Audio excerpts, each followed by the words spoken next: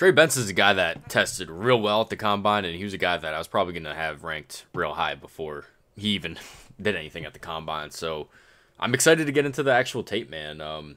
Real familiar with his game, so we'll just get this started up right here. Not a whole lot of introduction to do for him, but for me going into the combine, he was already the most well-rounded back, and then kind of just got confirmed by what he did. I mean, he ran a 4.39, so you're not going to worry about that long speed, that home run ability, like those long run. He can definitely rip them off, and that's something that shows up in the tape as well, already in the first play. But I mean, you can see him just wait for it to set here. He's not, some guys you'll see just try to hit it too soon, but he lets it develop right there and then hits it. And then he's got that breakaway speed. It's going to be hard to give him anything but a 6 after running a 4.39, but you got to remember those scores are relative to the position. For a receiver, not quite a 6, but for a running back, I mean, you can't really expect anything more than a 4.39. And you see he runs with a low pad level here. 6 foot, so he's not naturally doesn't have that natural low center of gravity like you'll see guys like Bucky Irvin have. But you just see him stay low to the ground here, and he's tough to tackle because he's well filled out both upper body, lower body, and you can see that just looking at him. Like he's a tough ass to tackle. So now you look for the athletic stuff. How's this change of direction, short area quickness. Already sold on the long speed. You see, he's definitely just got that. He definitely has a second gear. But I think it's going to be hard to make a case against him for him not being the most well-rounded back in this class. He's not as big as Braylon Allen. He's not as fast as some other guys, like that one Louisville running back, I guess, ran faster than him. But it's not going to change direction as well as Bucky Irvin is. But he's kind of everything rolled into one, and those are the guys that you see go early. So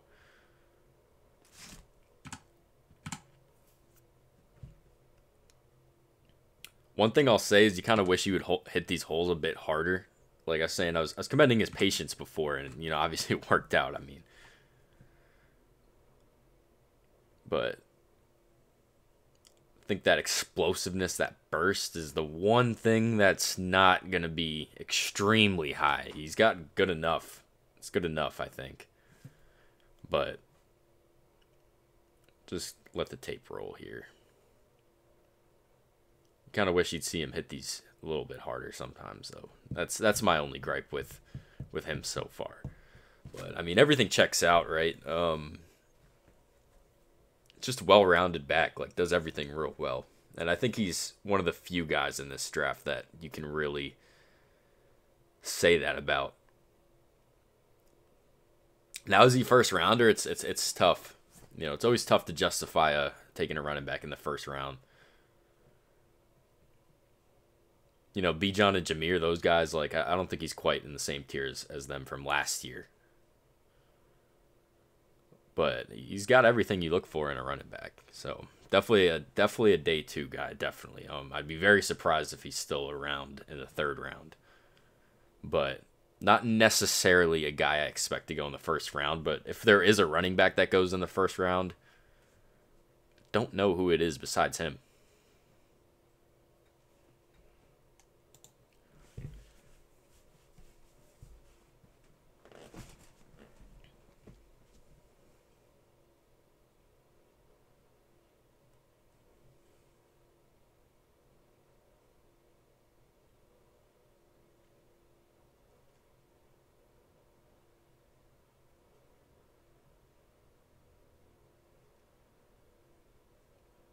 That stuff I'm not necessarily is you have to have. It's not a requisite to play running back. That looked like a receiver right there. Being able to move your body like that.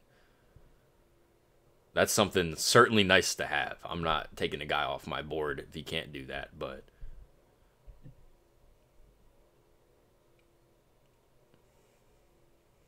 this was like almost like this run better than some of the 60-yard runs. It was only a 12-yard run, but just watch him navigate through everything here.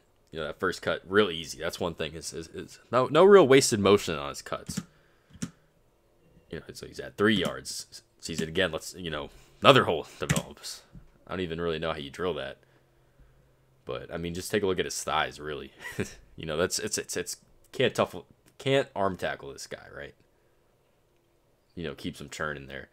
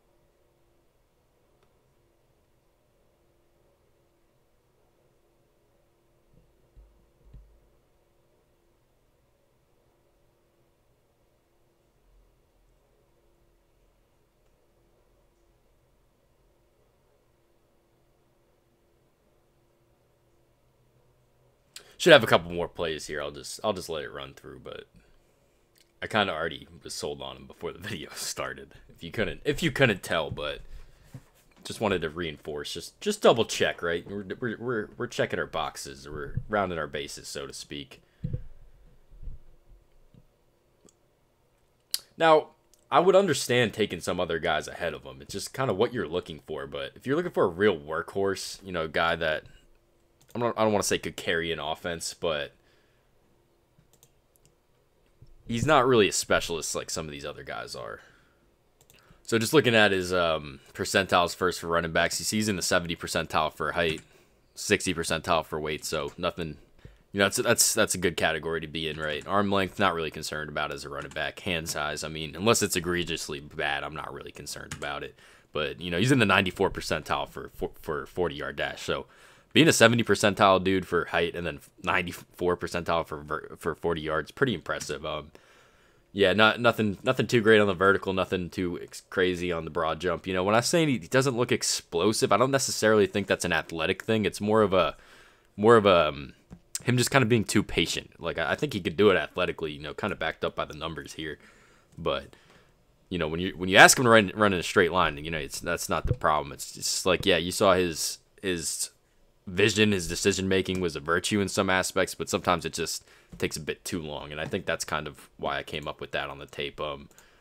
So not really sure who Keontae Ingram is. Got drafted 2 years ago. That's his combination.